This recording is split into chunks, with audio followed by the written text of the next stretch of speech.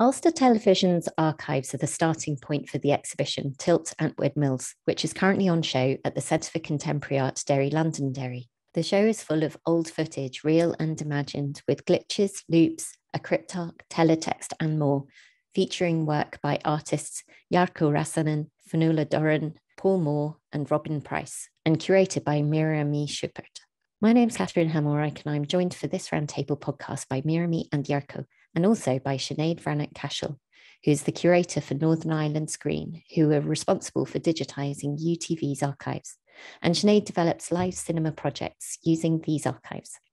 Jarkko Räsänen is an artist working with photography, moving image and sound. He frequently uses algorithms creating new visuals from already existing images, questioning the realism connected to the image files that we consume. Originally from Finland, Jarkko is based in Berlin and graduated from the Finnish Academy of Arts Time and Space Art Department in 2011, and his work has featured in the Moscow 4th Biennale, Ars Electronica in Linz, and R17 Chiasma. Mirjami Schuppert completed her PhD in curating at Ulster University in 2016 and is currently director for Titanic Gallery and Arte Artists Association in Turku. She has worked as an independent curator across Europe, and her current research and practice is focused on questions of ethics and curating. Sinéad Bhreathnach-Cashell was born in Belfast, where she currently lives and works. Sinéad's practice invites people to play, building communities of practice, sharing spaces, and getting people together to do things that might range from performance to installation and curating. As well as being a research associate with us here at CCA, Sinéad is a member of Be Beyond and the Turner Prize-nominated Collective Array, whose work is currently on show at the Herbert Museum in the Turner Prize exhibition in Coventry until the 12th of January 2022. Thank you all for joining me today, and I'm looking forward to finding out more about the work in the exhibition and the archives. Perhaps starting with you, Sinéad, what is Northern Ireland Screen and where do the UTV archives date from? So Northern Ireland Screen is the national screen agency for the north of Ireland, and part of that screen agency includes the Digital Film Archive, who I work for. And the archive is basically like a digital larder of home movies, TV programmes, artist films, short films, and we even have like a few feature films that were made here. And the one thing that they all have in common is that they have some kind of connection with the north of Ireland. So that might be that they were made here, made by people from here, or made by people from here in all other parts of the world.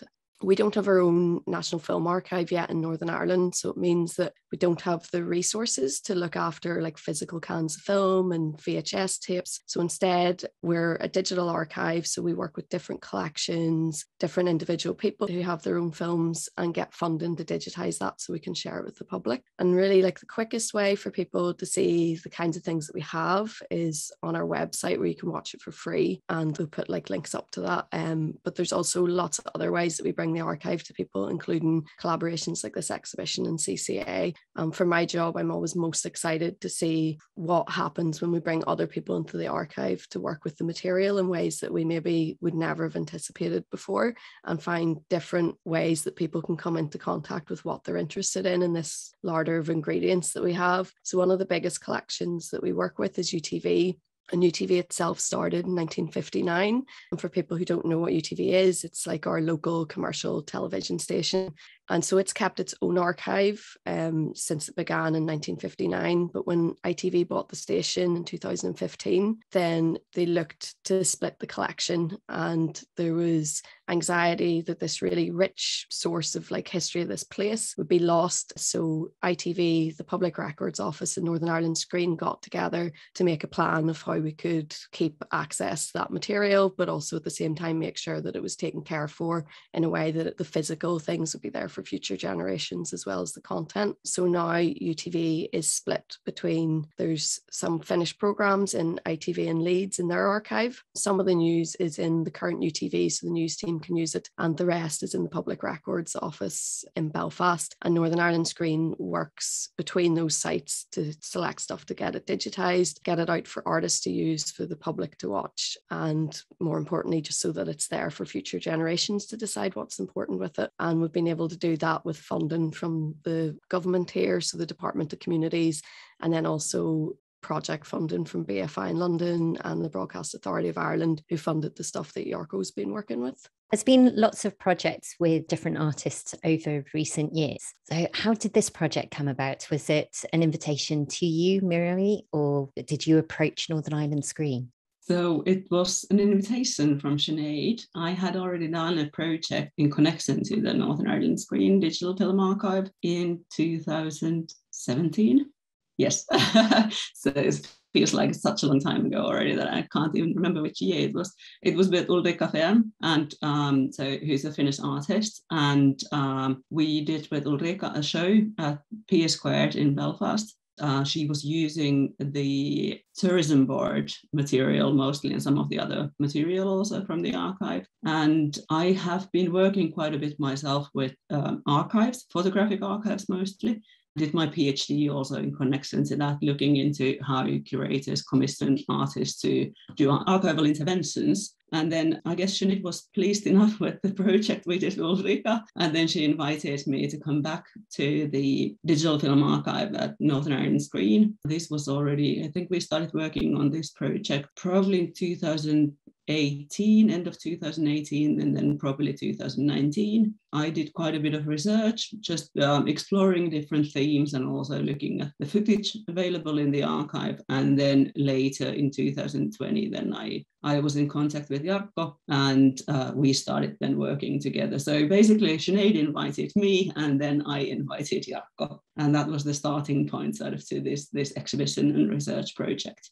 I think before finding out more about your take on the archive material, Jarkko, I'd just like to ask a little more about how the archive is constructed. So is it parceled into particular sections under subheadings, or is it sort of free form or by timeline? How does it work, Sinead?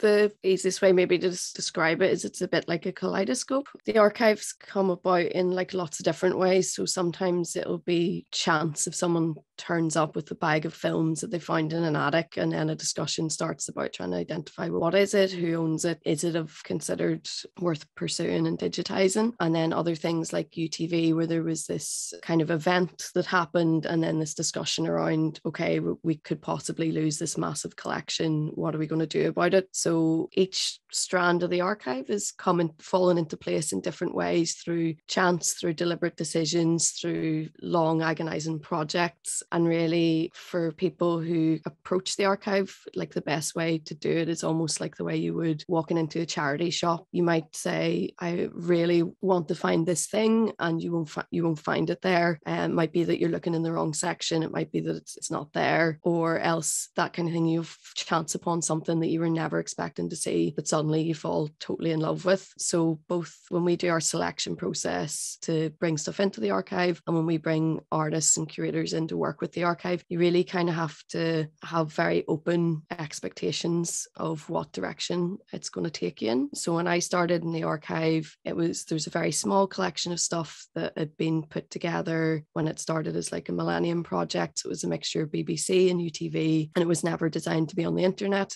and like little bits of Pathé newsreel and things like that. And then the BFI started this national UK-wide project called Britain on Film, where they wanted to try and digitise film from all different parts of the UK and put it on this massive map that people could search and find their hometown and where their mother grew up and different things like that. So that sort of set us out on a mission to try and find things based on the themes that the BFI had set. So some of that was like disability on film, some of it was countryside or coastal, so there's these very broad themes that then we had to go out and search what individual people had, people bringing in their home movies. We went into UTV and worked with the archivist Pauline there to look at what might be in UTV to fit these themes, that we could start to get a sense of what would be of interest to the public now, as well as with the funding, you never know when you're going to get it again. So you're also trying to have to make that long-term decision of what might not be of that great an interest to us now, but would be of interest to the future. So it's quite a complicated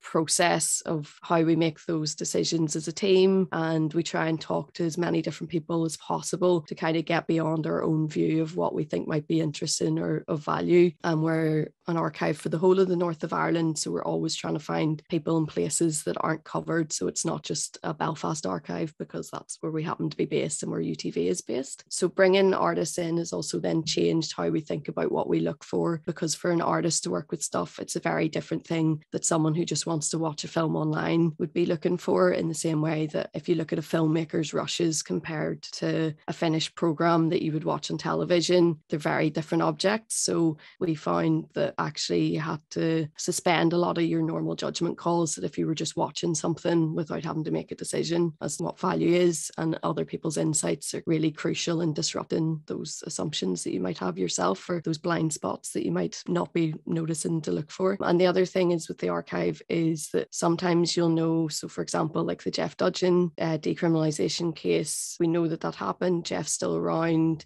we know the dates, we know precise details, but we just can't find it in UTV. And we don't know whether that is like because it existed and it no longer exists, because it's catalogued in a way that we can't discover it, or whether it was never covered in the first place. So sometimes knowledge itself isn't enough to get something found. Yeah, I think it's so interesting what you're saying about what might be interesting in the future, because I know some of the things looking back, it's that really mundane footage of just like a street and noticing how different the cars were, or the signage is from 30, 40 years ago, where it's super mundane. Mirjami, I'd love to hear your thoughts. Yeah, so that was what I was going to say in connection to what you were just saying there. Like we don't know, like the mundane stuff might be interesting in the future, and this is exactly what I think has happened with Teletext, for example. So connected to this exhibition, that Teletext has been such a like mundane part of our lives back in the days, and yet it's not recorded in any way in the archive, right, Sinead? It's absent from the archive, which is super interesting. And then also kind of like, well, it's brilliant how Jarkko then and the other artists who were invited, Fionnuala and Robin and Paul, then were kind of using that as a starting point then for creating new work for the exhibition. I think one of the key responses we've had to the show have been people just seeing the Teletext pieces, which they're not archival pieces, they're new work inspired by the memories. And I think it was photographs of Teletext that the artists were able to see. So there was UTV used to publish a magazine called the TV Post, which just get TV listings in 1959 to the late 60s. And this has recently been digitized. So we give the artists that as material to look at for inspiration to create this teletext that had never existed in UTV. And I think like one of the things that's been exciting about that is, again, just chances to bring artists in to do something that maybe they've never done before, rather than the pressure to come in with something that you've tried and tested and know will hold up. Is like with the archive, it's a chance to kind of go, well, through these experimentations of learning this like obsolete skill, is something valuable comes out of it in terms of our knowledge and understanding of the past. And that's precious regardless of how polished a piece of artwork comes out at the end. So it's really exciting to do the workshop and have a go at playing around with this obsolete technology, giving definite flashbacks to sort of 90s paint. Yeah, there's been just such a nostalgia for everyone above a certain age. Things like, oh, my dad used to check the football scores every Sunday, or for me, it was cinema listings and Bamboozle. That was particularly strong memories. So it's been really enjoyable seeing that, and then trying to explain Teletext to everybody who was too young to experience it, saying like, well, this was kind of like the internet before the internet. But Jarkko, when we were putting up the exhibition, I remember you saying that you just watched hours and hours and hours of footage from the UTV archives.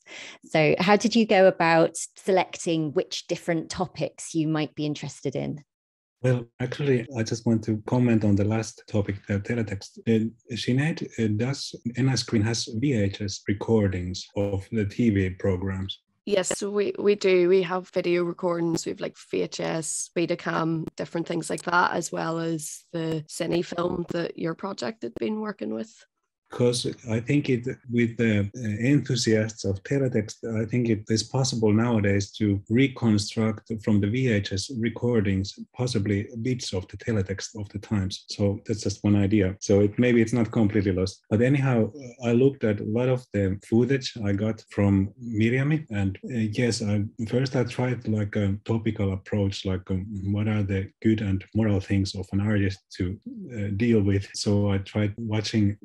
It was a lot of program. I was a little bit blind selecting whatever I found that was interesting. But then I looked at, for example, the youth programs of people in selecting what they're going to do after their studies in life and how they're preparing for like a living alone or something like this kind of very random material. Also the nature and the environment and green topics in some programs felt very righteous things to watch and observe. But my studies didn't give me like an idea what should I approach. I needed to watch a lot of material. I got more like structural approaches, like maybe if I, from the Google generation, that I can just type in a topic and then use all the material, because my working methods are based on like processing a lot of information. So I wanted to use that as a strength for my artistic approach, that I don't necessarily dive into a single topic or an idea, but rather take masses and process the masses with my techniques. So it probably was the influence of seeing and observing how much there is material that I wanted to also deal with masses of information instead of like literal topics.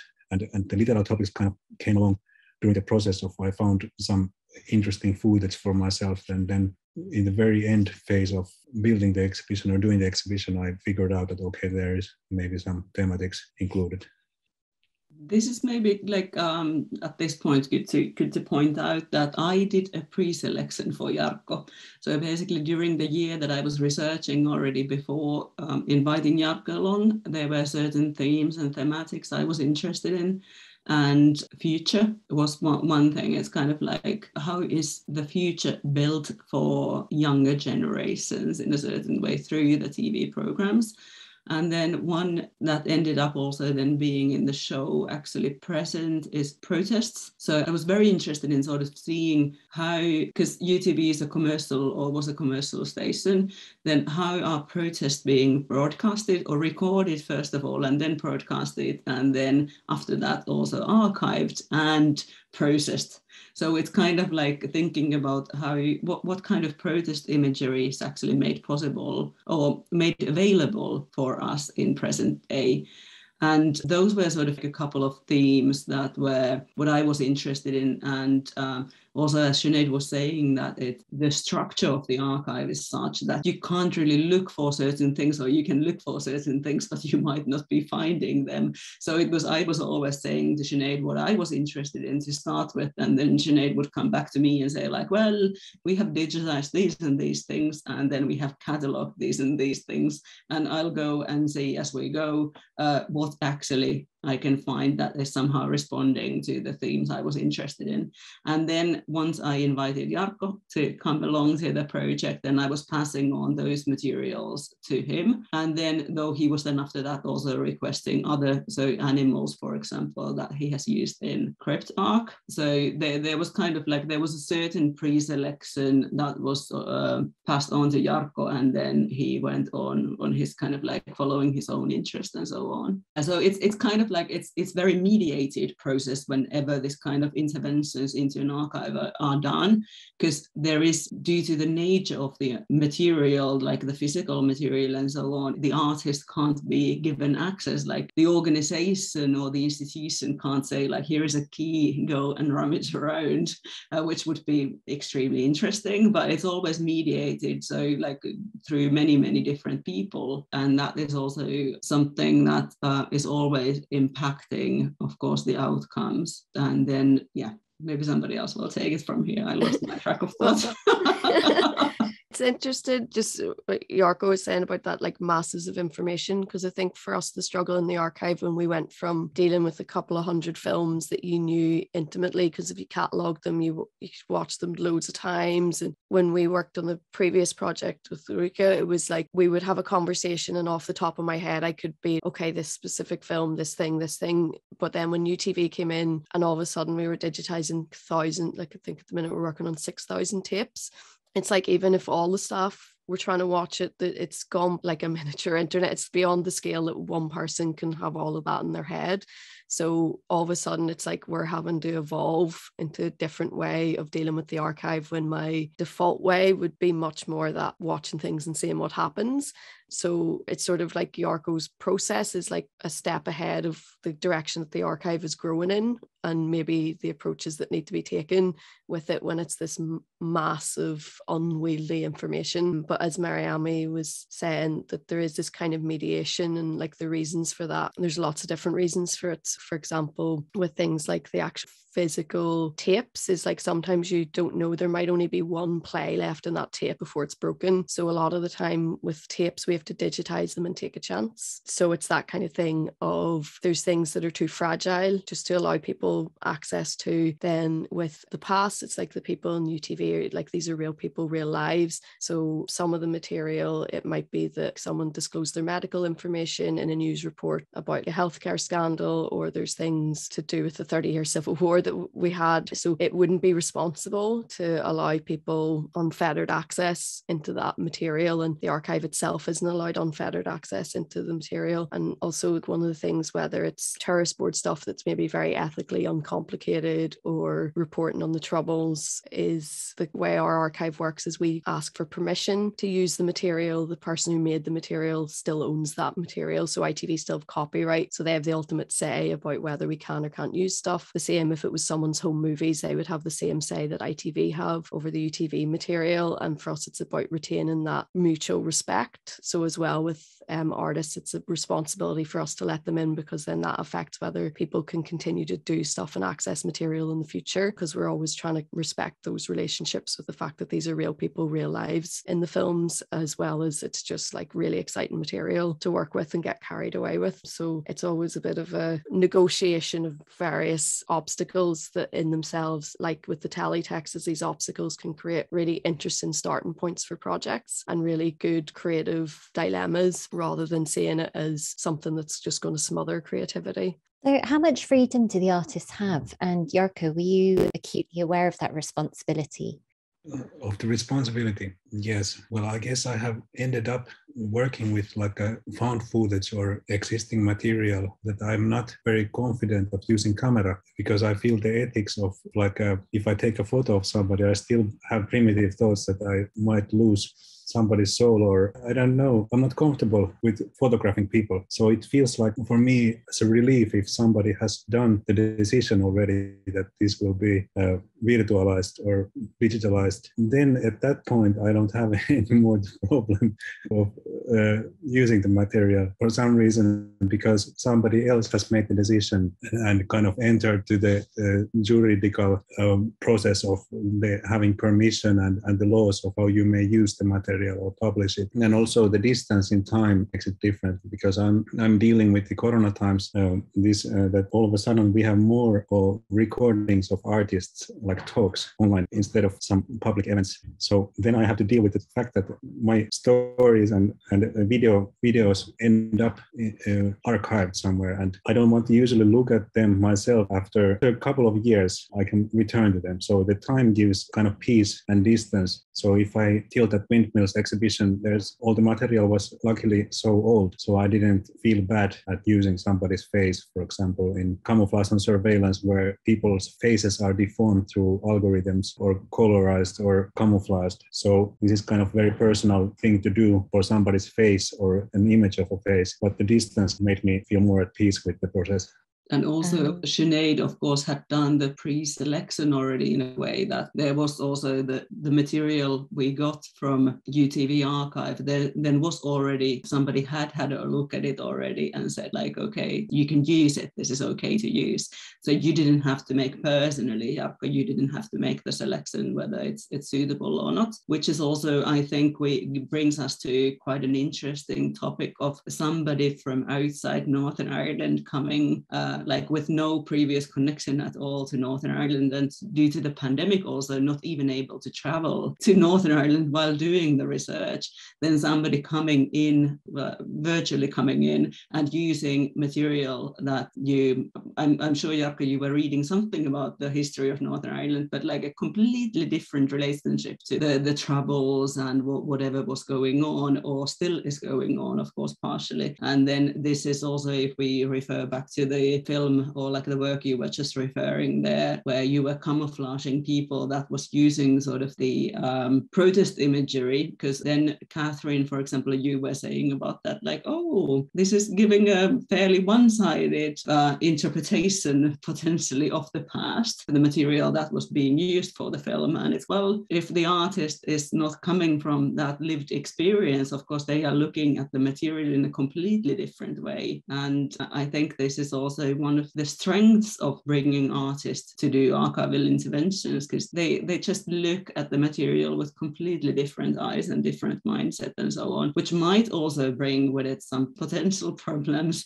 But like, yeah, it's just this kind of fresh pair of eyes that is paying attention to other things than maybe even local artists would be doing. Yeah, it was also curious to see which materials ended up in that work, because it was also a response to what material you had been supplied with, Jarkko, as well. So it was sort of a little portrait of what had been digitized for whatever reason, which had been sent over. So yeah, that was really curious to see. I want to ask about glitches, because the show is full of glitches from this work where you've used an algorithm, Jarkko, of identifying emotions using this AI, where it just sort of goes berserk and it's like happy, furious, happy, sad, and all of these different things, and goes all across the image, whether it's a face or a scrunched up shoulder that looks a bit like a face for a split second. And I've got two questions, one for you, Jarkko, about what is your fascination with glitches, and also to Sinead, how are the glitches dealt with when you're archiving? Is there a sort of desire for keeping the best quality of things, or just those different qualities of the different materials that you're working with and those glitches? Is that sort of part of it? Okay, well, I did my first program where I manipulated the file structure of a photograph as my graduation work from Art Academy. And I used the same algorithm or some variations of it in the show also in cryptark. And what it does is that it cuts image into slices and then it reorganizes them according to simple rules, like linear rules, like let's say from darkest to brightest. So I wanted to make the point out in the textual part of my work that it is not glitch, because glitch is associated mostly with mistakes or errors. And of course, I love errors and mistakes, because I think glitch in itself, it breaks the contract of an apparatus, whatever it promises to deliver us. If it doesn't, usually through some malfunction of if there's like too much information or something, then the apparatus fails and then it reveals the medium's borders, kind of like a Clement Greenberg medium's qualities. If you go to the borders, what are the borders of certain medium? Kind of old-fashioned with this idea, but I think it reveals whatever the contract is. Like it can be different file structure. The most common association probably nowadays is like a digital television for us. If there's like a break in the transmission or connection, then it looks like very much like one of the works what I referred also to the surveillance and camouflages, where I use data moshing effect, that is AVI file format associated way of glitching images. So I've always been fascinated with this kind of breaks in the rules and how it kind of opens up the realism or kind of the materiality of information for the viewer, that this is actually, we think we look at the image of a tree, like, okay, my first image was like a tree in the nature, and people were wondering why, or actually the tree was in the border of Finnish Russian embassy and Finland, so it was on the Russian side. Anyway, people asked why it's not glitched from the middle part. It looks normal, but it's glitched from the down and up, because the light comes from up in the nature. So in the horizon, there is like natural linear transition. So I want to point out that my method is like more related to maybe conceptual art or constructivist painting in this sense. It happily looks like a glitchy thing that questions our point of view. Okay, it's an image of a tree, or is it an image file that we observe from a screen? But anyhow, I'm also interested in this kind of systematical approach towards my glitches, even though there is, well, we can speak more of this later, but anyhow, I think it's important for me to say that it's not only glitch for glitch's sake. I'm interested in reorganizing information and probably revealing worlds within these structures that we are not used to see. From an archive perspective with glitches is, so when we get stuff digitized and files are sent back to be quality checked, is there would be the things that are glitches that are mistakes of like that digitization process. And when there's things that are to do with that digitization process, then we would sort of seek to correct it if possible. But if the glitches are in like the original content, so whether that's like distortion in like a videotape or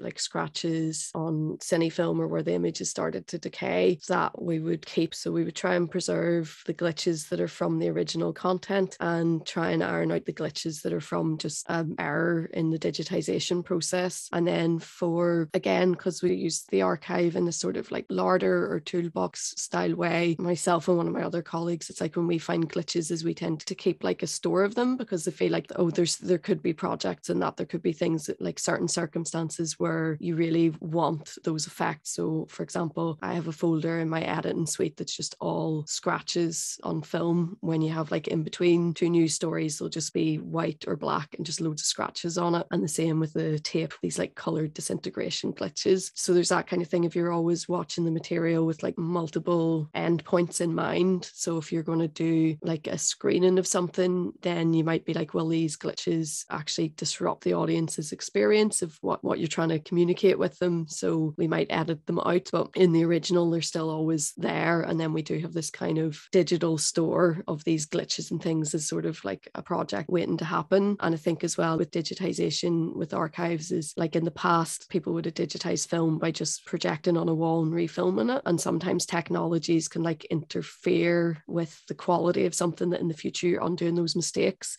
So I feel like digitization now, it's like, how can you interfere the least so that as technology progresses, people are always able to go back to that original source. And in our archive, we have to like outsource a lot of that process. So I wouldn't be working directly with like the most technical people who would have the understanding of those rules and the different things that Jarkko is able to play about with of how these new digitized images are constructed. And what was really interesting about the previous project Mirjami was involved in is we'd been spending all this time turning cine film into digital files, and the artist Ulrika then decided to reverse that process. So edited together a film with the digital files and then had that transferred onto cine. And so when you came into the exhibition, you were watching this old projector projecting these digitized files that then had been put back into this like analog format, which was really interesting.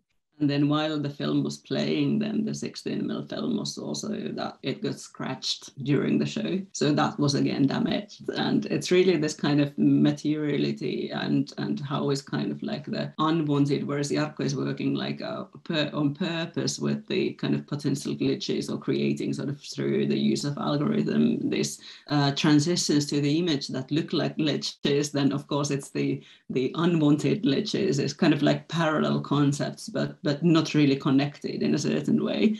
But I just wanted to say that the mistakes in the archive is something that every single, so I've done a few kind of archival interventions with artists, and every single project, every single artist has been interested in the mistakes.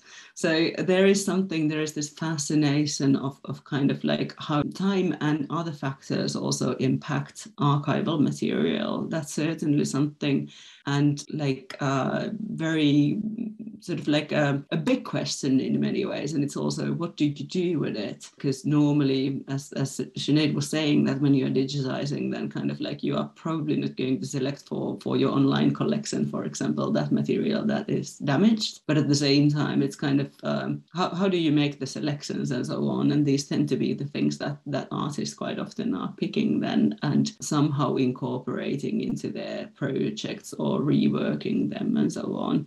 So I did in 2013, I did a project at the Finnish Museum of Photography, and there was working with Helvi Ahnen collection. So it was a Finnish female amateur photographer who had left behind about 5,000 negatives, but hardly any prints at all.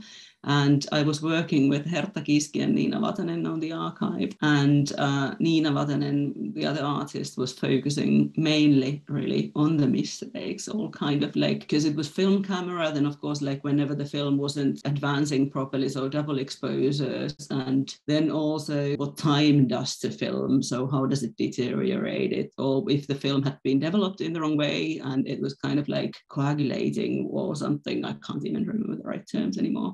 But this was kind of happening to the film material that was somehow creating interesting images, even if the subject of the actual photograph wasn't that interesting. But how did like technology or time interfere with the process of taking photographs? And then also potentially thinking, because we didn't know which of the photographs then actually were developed into paper, like prints, because there was no prints left more or less, and kind of imagining how would the photographer been working with those images or felt like the photographs as well. And a really good way into starting kind of getting your fantasy or imagination going as well is just a different starting point altogether to processing the archive. But of course there are potentially also, there might be some kind of ethical implications of course over there as well. Is it not doing justice then to the original material if you are focusing only on the mistakes, for example,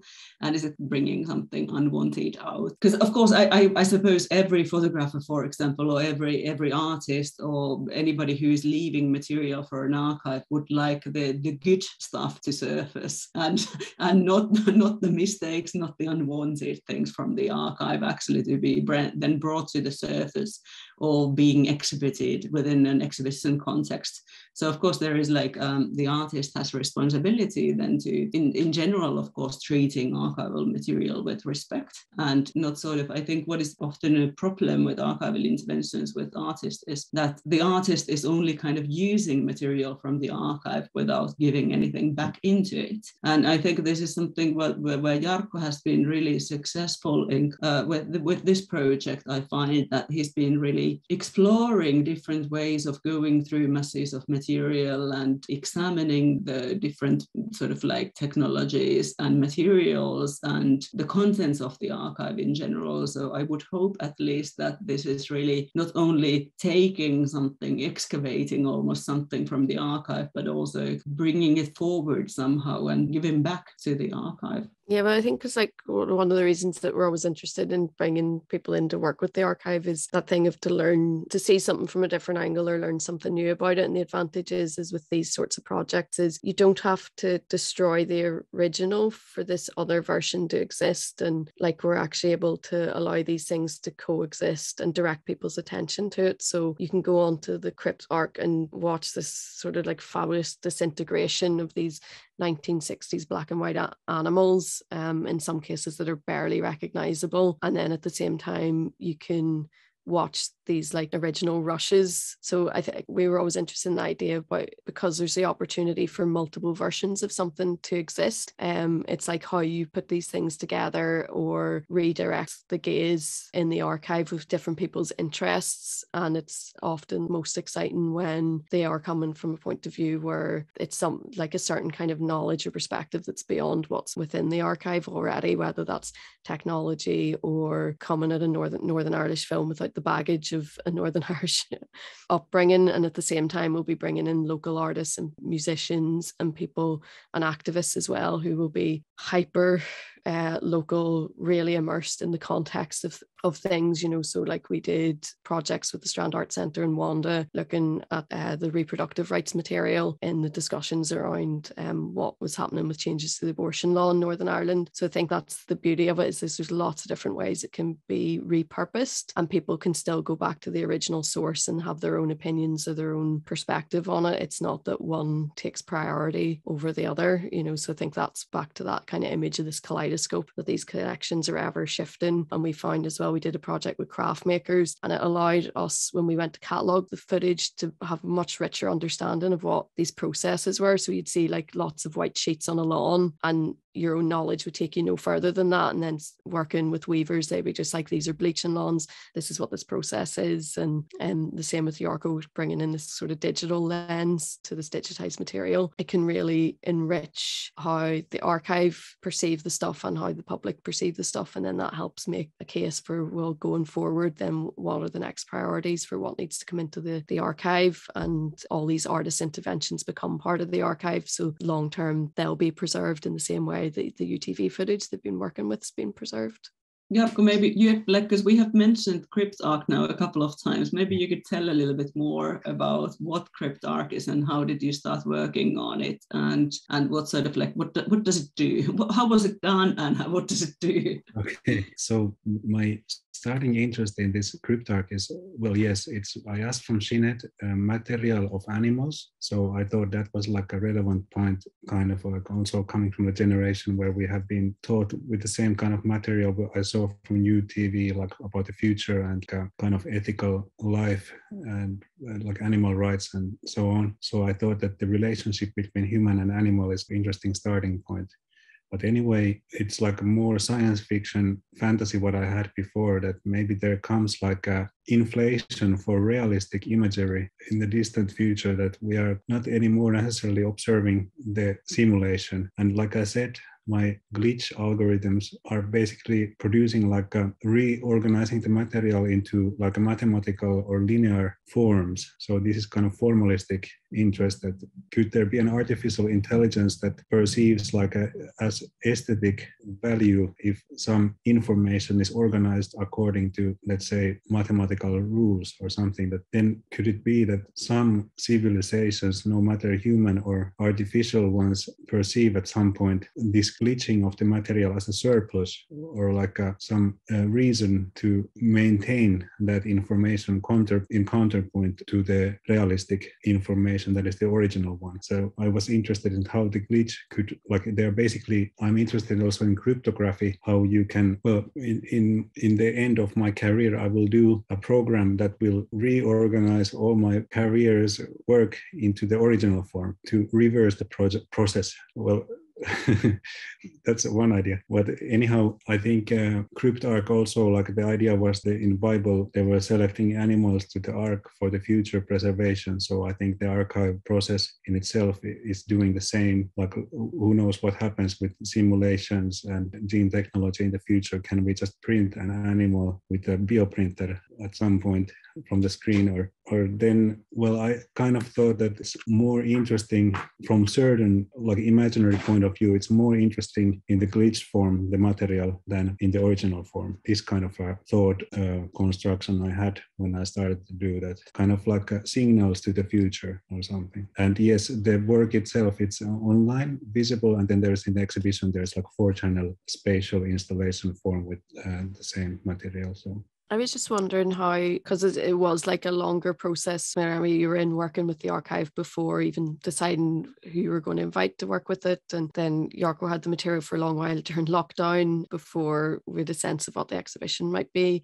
I was just wondering for both of you about how the ideas changed from what maybe you were thinking in those initial stages to the kinds of conversations around when it was the plan for the actual exhibition, you know, because the cryptark came out of wanting to have some sort of point to share whilst we were all still in lockdown. So yeah, I'd just be interested to hear from both of you how your ideas have sort of morphed. So when I started looking into the archive, I was quite interested. As I said, I've been working a lot with archives, and I was quite interested in this idea of path dependency. So when you make a decision about, I'll look into this collection and how does that lead you to the next one and so on. And then it was at the same time I was looking at the future material in the UTV collection and connecting these two ideas, sort of how does the decisions we are making in so path dependency and also decision theory. So how do the decisions that we make in the present day impact the decisions we are going to make in the future and so on? This kind of idea of how do I end up going from this point where I am right now into the distant future or something, and how does that apply then to archives in a certain way and the digitization processes and so on and so forth. And I was initially quite interested in maybe working with an artist who would be using like video games or games in general as their medium. But then I bumped into Jarkko's work through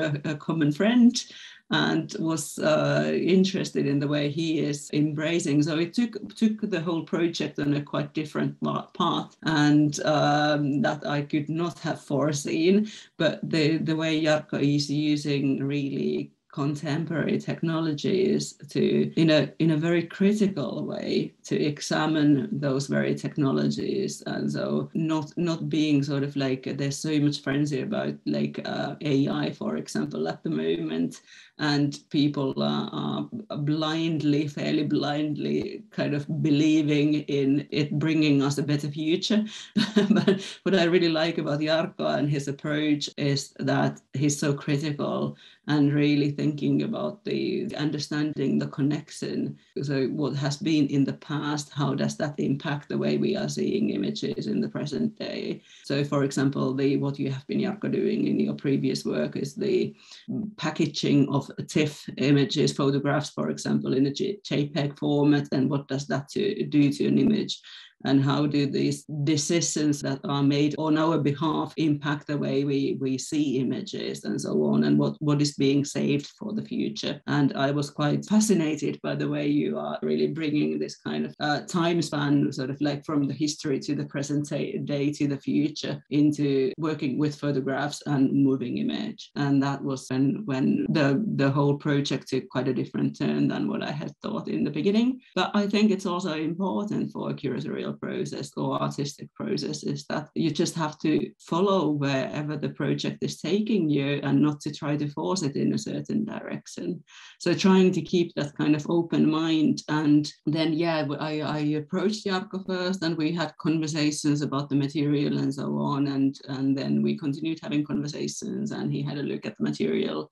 The plan was for Jarkko to travel to Belfast and do some kind of screening maybe, or performance or something halfway through the project. But like the pandemic really has been changing things quite a lot. And but this online cryptark is a brilliant way, I think, to also bring the project to wider audiences and also having like a different temporal presence.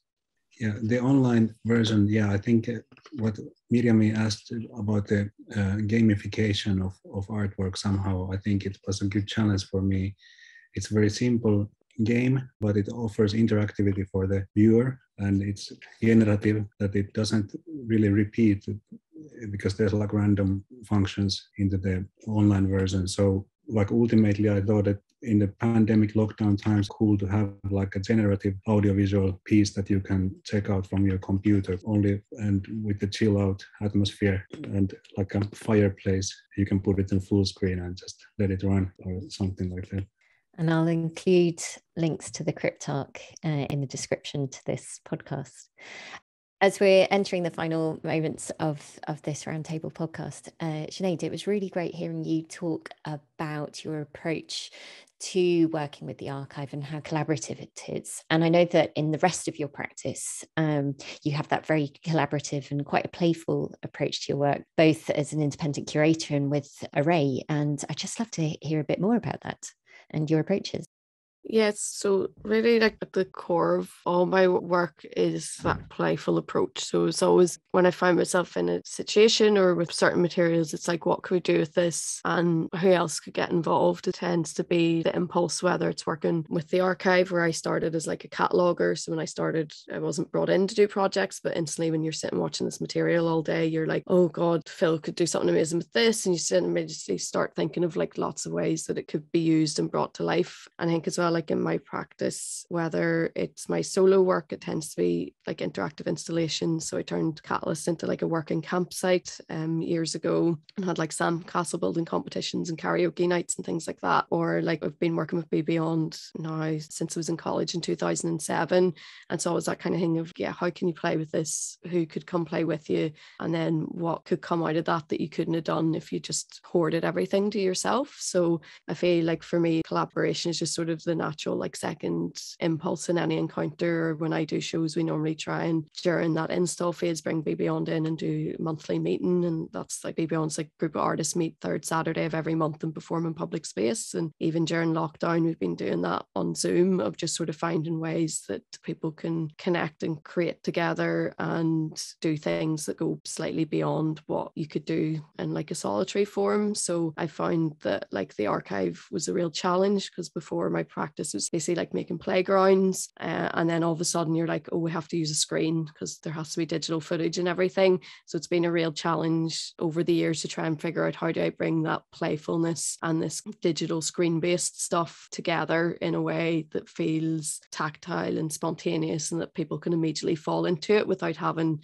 to necessarily understand the mechanics of how something works. So I find that I just sort of have different playmates for different kinds of projects. So it's been amazing working with Array, where it's just like we were protesting on the streets together and then trying to figure out how to make that into some kind of installation or communicate that somewhere else. And it's been a really interesting, rewarding challenge. And then like with Be Beyond in the performance art, and these like bringing our monthlies from the street into like a weekly Zoom where on your lunch you're just like quick warm up together, and some people might be in Germany and Sligo and Derry, and then for half an hour you're just having this like free for all on Zoom together, and then a bit of a chat, and then it's like see you next week. And I think things like that really kind of nourish my creativity. So I'm always curious to be, how can we expand this, or what can we do with that? And that's why I kind of feel like even in my role in the archive is as a curator, I really feel like I'm just an artist on an extended massive residency. And it's been really interesting to bring all different kinds of people into contact with that, because I think as well, working with heritage organisations as an archivist compared to trying to do that as an artist, it does allow you a certain privileged access. So equally, I'm always interested in, well, how, if I have permission to be here, is there someone else who could get permission whilst that door's open? So I guess, yeah, it's like looking for cracks and then investigating with other people is how I go about everything. There was something I wanted to ask Jarkko about, is the sound, because like sound is such an important element of your work, like the video work, and it's also very present in the gallery. I hope Catherine is not completely fed up with listening to the same soundtrack over and over and over again.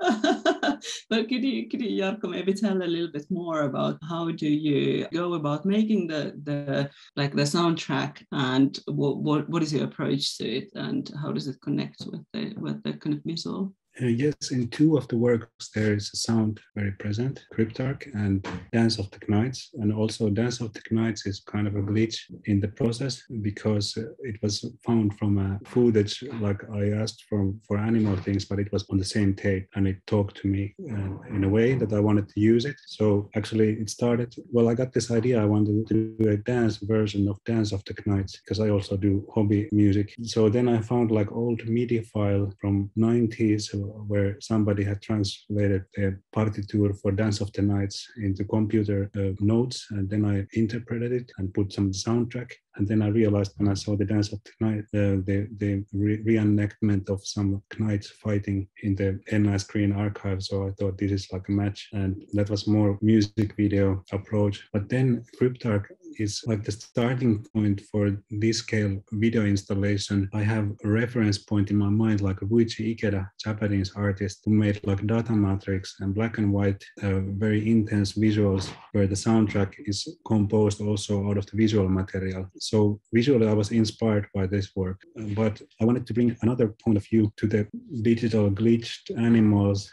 I wanted to bring like some human emotion, so I used emotionally manipulative music, ambient drone, and to kind of direct the atmosphere to more meditative and more open, like to soften up the intensity of the visuals, soften up with static kind of elements that you could listen to, and then it's more easier to perceive these voluminous effects. So it was the contrary for the cryptark. It was like an ambient experience, what I wanted to reach with that. And the decision of keeping both of the works in the exhibition is more from the visual point of view, that it doesn't allow diving in completely into the cryptark mood, because you can hear the dance of the clients from the other room. So it's a little bit of bullying also of the audience, I guess, but to keep it more interesting. I've really enjoyed the music that accompanies the cryptark. Actually, it has this ambient rolling, it shifts over time, and I've really enjoyed kind of being immersed in it when we're, doing the practicalities of turning the show on and off each day. And thank you so much for making the show. It's been really great to be able to host it here at CCA and see the different people coming and recognising different elements from those archives. For people who are local, just going, oh, I recognise this bit, or people who aren't, just trying to make out different forms. And so being introduced to how you have viewed these archives, which has been really great to have. So a final thank you again to all of our guests, Mirjami Schuppert, Jarkko Räsänen and Sinéad Bhreathnach-Cashell. This podcast was made possible with thanks to Arts Council for Northern Ireland, Derry City and Strabane District Council and the Art Fund. And you can see Tilt at Windmills at CCA until the 18th of December 2021. And you can find out more at ccadld.org, as well as links to the cryptark and Northern Ireland Screen. And you can listen to our other roundtable podcasts on Spotify, iTunes, or all good podcast providers. Thank you all for listening.